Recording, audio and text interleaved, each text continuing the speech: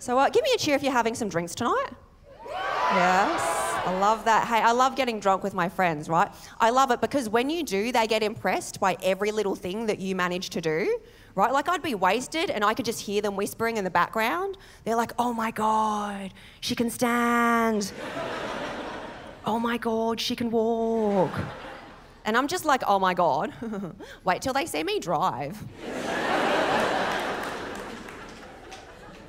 Just a bit of fun. After a drunken night, I hate getting into that taxi ride home. Right? I hate taxis. Like once I got in a taxi ride so terrible, I started fantasizing about public transport. And I just wanted to ditch this taxi mid-trip. But I'm also a really awkward person and I'm a terrible liar. So I was like to the taxi driver, oh, you know what, it's all right, you could just drop me off here. It's fine. And he went, but I thought you said you lived in Epping. And I was like, oh no, I forgot. My home is actually here. I forgot. I actually live in the Lane Cove Tunnel.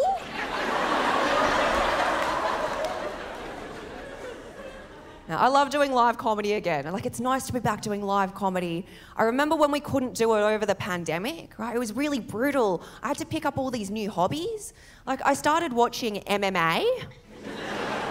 Now, I used to think that MMA was a pointless sport between two overly aggressive men. But then I watched a match between an Asian chick and a white chick, and the Asian chick won, and now I love MMA. It's so good seeing an Asian woman in that much power, because you don't see that a lot in the media. Like the last Asian woman that I can think of, pre-Squid Game, is Kim Jong-un's sister.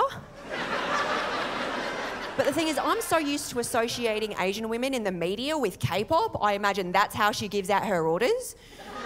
She's just like, death to America.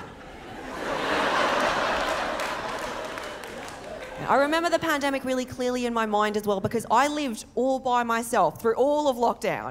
It was brutal, right? No good for my mental health. Like the entire time it felt like my emotions were bouncing around all over the place, kind of like that Microsoft Windows screensaver. I'd just be like angry, sad, horny.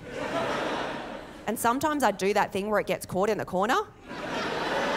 Sad, horny, sad, horny, sad, horny. Shame.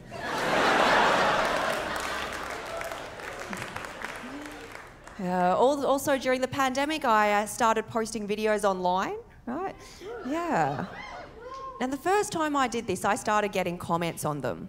Like, I got this one comment and it was like, you're not funny. And then I got another comment that was like, you should quit comedy. And I was just like, wow, 2 comments, that's so good. But by far the comment that I get the most is about my voice. And I'm aware that my face is Chinese, but my voice makes it sound like I start fights at pubs. I think I'd be a great telemarketer for the pokies. Or a great spokesperson for the casino. Because my voice attracts the bogans and my face attracts the high rollers. Sometimes I like to imagine my voice and my face as different people. You know, like my face would obviously be someone Oriental, and my voice would be someone who still uses the word Oriental. Look, the comments that I get online, they can be quite mean sometimes. Like I got this comment the other day and it said, just because you're a citizen doesn't mean you're Australian. And I just replied, cunt.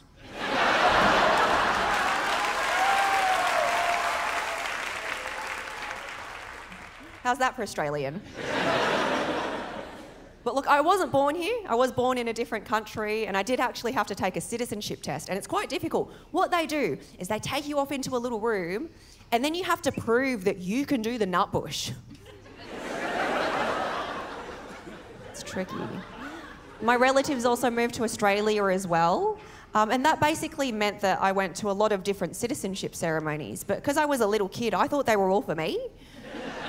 I was just like, wow, Australia loves me. But then I went over to Queensland and I was like, oh no, they don't.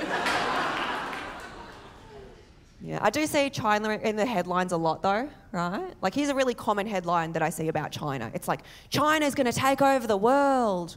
I read that and I'm like, oh no. But then I remember that I'm Chinese and I'm like, oh yay!